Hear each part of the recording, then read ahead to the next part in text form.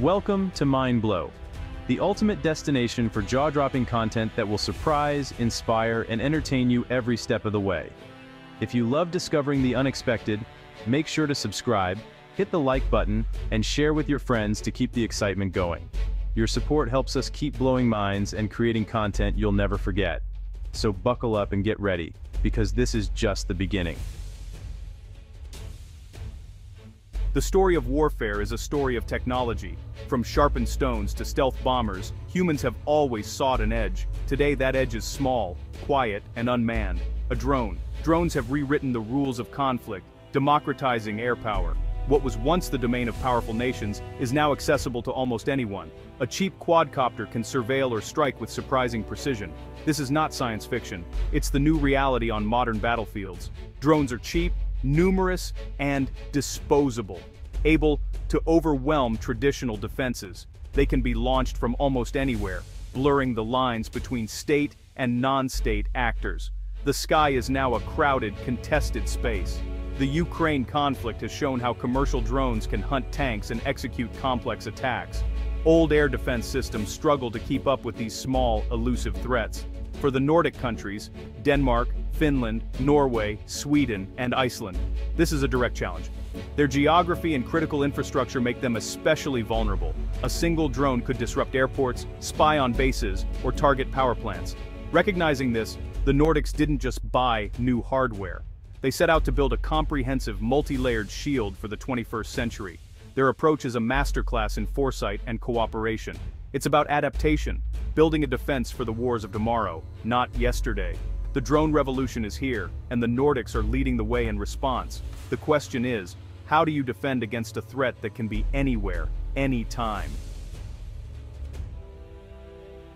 When faced with a new threat, the instinct is to find a single, powerful solution, a silver bullet. But the Nordics knew that against drones, a single defense is fragile. A high-tech missile is useless if you can't see the drone. A jammer might stop one drone.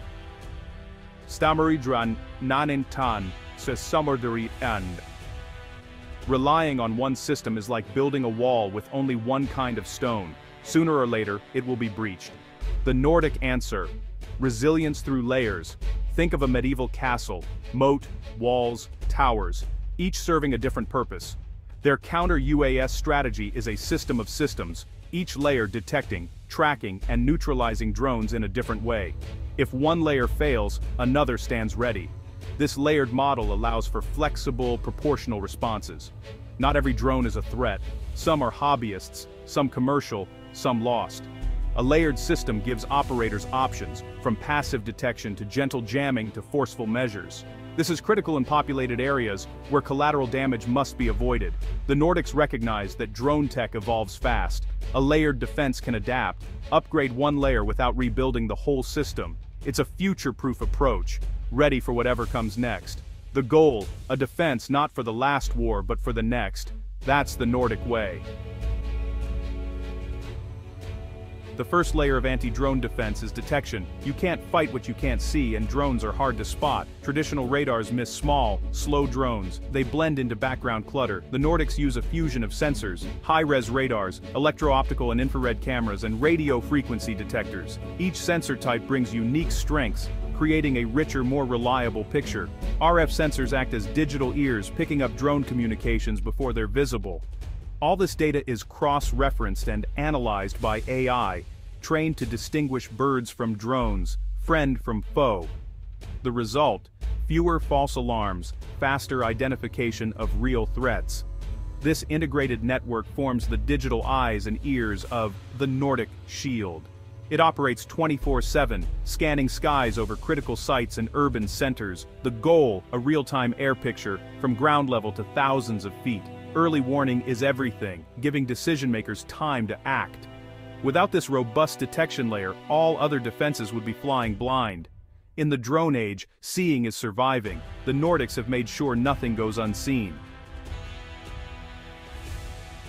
Once a drone is identified as a threat, the system must act. This is the neutralization layer, where the shield goes from watching to intervening. The Nordics use a spectrum of options, from soft-kill electronic warfare to hard-kill kinetic force. The first choice is often jamming, disrupting the drone's radio or GPS links. Jamming can force a drone to land, return home, or drift harmlessly. It's subtle, effective, and minimizes risk to people below. But some drones resist jamming, operating autonomously, or on changing frequencies. When soft kill fails, the system escalates to hard kill, lasers that burn electronics, interceptor drones, or even nets. For the toughest threats, traditional weapons, cannons, shotguns are integrated into the network, guided by precise targeting data. The key is having the right tool for every situation. This deep toolbox ensures operators can handle any drone, anywhere.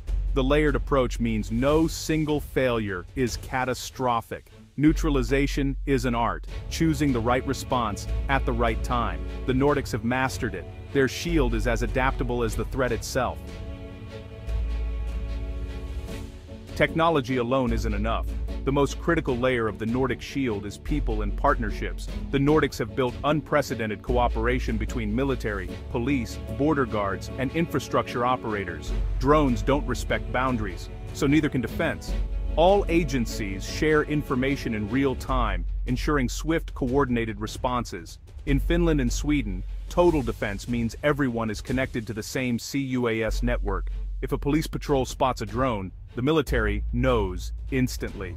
This breaks down silos and prevents confusion. Cooperation extends across borders too. The Nordic Defense Cooperation Framework means shared intelligence, joint training, and collaborative tech development. Lessons learned in one country are shared with all. Partnerships with NATO and allies ensure interoperability in a crisis. The result, a regional shield stronger than any nation could build alone. Building a multi-layered drone defense is a balancing act. Technology, cost, and law. The Nordics avoid gold-plated solutions, blending high-end military systems with affordable commercial tech. This mix creates a cost-effective, sustainable shield. Sophisticated radars and interceptors protect critical assets, while networks of cheaper sensors cover wide areas. The result, comprehensive coverage without breaking the budget. Legal and political challenges are just as complex. In democracies, force, even against drones, is tightly regulated. You can't jam all radio signals or fire weapons without clear authority. The Nordics have developed clear rules of engagement and legal frameworks for C-UAS operations. Military, police, and policy makers work together to define who acts, when, and how. Transparency and accountability are central. Public trust is essential. Integrating civilian agencies ensures domestic standards are upheld. The Nordic model proves that effective defense is about smart investment and responsible action. The Nordic C-UAS shield is a blueprint for nations facing the drone threat. It's built on resilience, adaptation, and cooperation, not just technology. The first lesson: there's no one-size-fits-all solution. The diversity of drone threats demands a layered, flexible defense. The second lesson: the human network is as vital as the tech. Seamless cooperation breaks down silos and ensures unified response. Building a C-UAS system is as much about organization as hardware.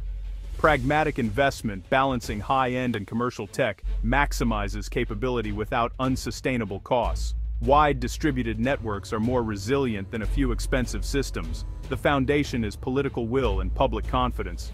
The Nordics acted early, built legal frameworks, and invested in adaptation. For others, the message is clear. Act now. Build layers, foster cooperation, and earn public trust. That's how to secure the skies in the drone age.